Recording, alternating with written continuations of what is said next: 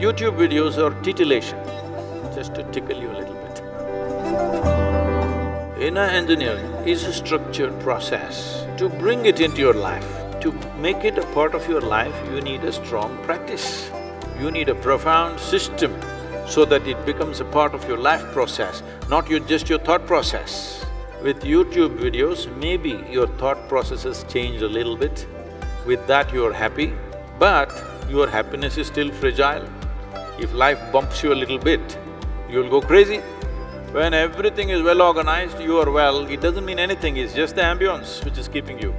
When life bumps you badly, are you still there?